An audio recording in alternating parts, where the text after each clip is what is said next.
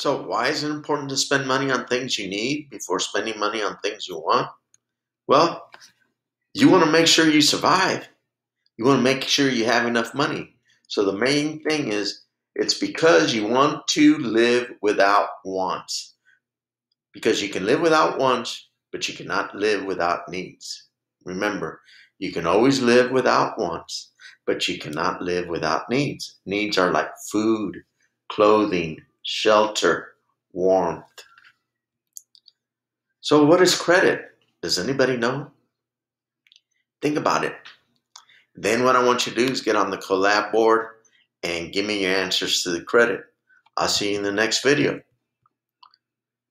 What do you know about credit? What is credit?